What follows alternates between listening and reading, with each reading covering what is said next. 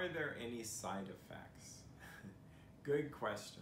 In fact, out of my conscientiousness and maybe even nervousness, I was looking at neurofeedback for 3, maybe 4 years and still kind of afraid to do this. I didn't want to put people's wires on their heads.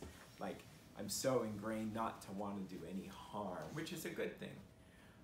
Some things to consider is there are effects that you can get from this, but it's probably better to think of it as like unwanted effects. Side effect is a good explanation for drugs because you may be taking a medication that's trying to help you achieve something over here, but a side effect is something over there that is unwanted. So say like you get dry mouth from taking something over here.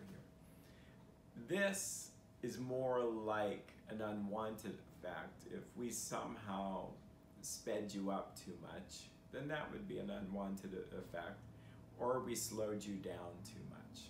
So wired or tired. Those are usually minimal. Like if a person is doing upward training and they are struggling with attention and focus, and if we accidentally or unintentionally did a training which would speed them up, they might have a little bit more anxiety.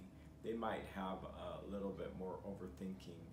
And on those occasions, then we just move the minutes. It's actually not that big of a thing because we're so good at getting feedback from you each session, then we just move the minutes. In fact, I've heard it said that, you know, having no effects is probably more of a problem than having unwanted effects because we can see that something's happened. It's like going to the gym and you did it too late at night, now you're kind of wired.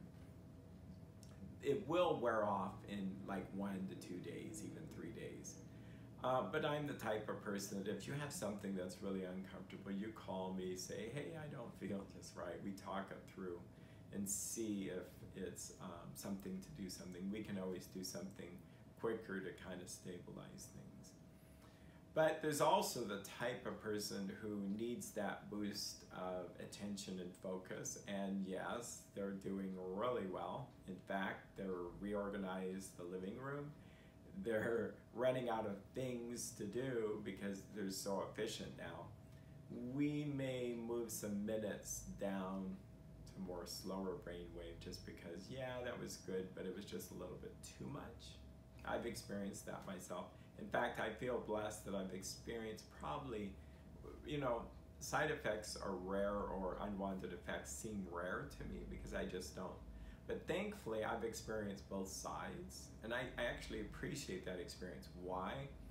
Because then I kind of know what my client would be going through. Of course, you don't want to talk yourself into effects that don't, you know, and it'd be easy to do with this. So we don't really mention them too much, but that's in the paperwork you'll see.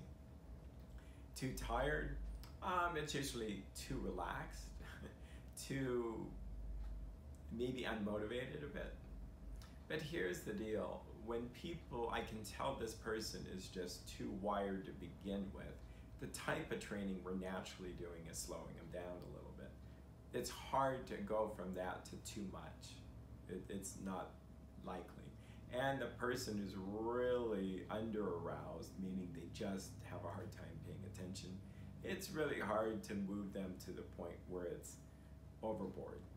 The people that might suffer some unwanted effects might be more prone to bipolar or chemical sensitivity, in which case we don't really start them off with linear neurofeedback anyway. We do non-linear, which is a type of training that rewards stability. And for most people, you can do it, you can enjoy the experience, but you don't really get any effects from it. Why? Because our brains are already stable. But for the unstable person, and we're not talking about their life, although it kind of relates to that, we're talking about the EEG just seems to have brain instability. They may be sensitive to chemicals, prone to headaches.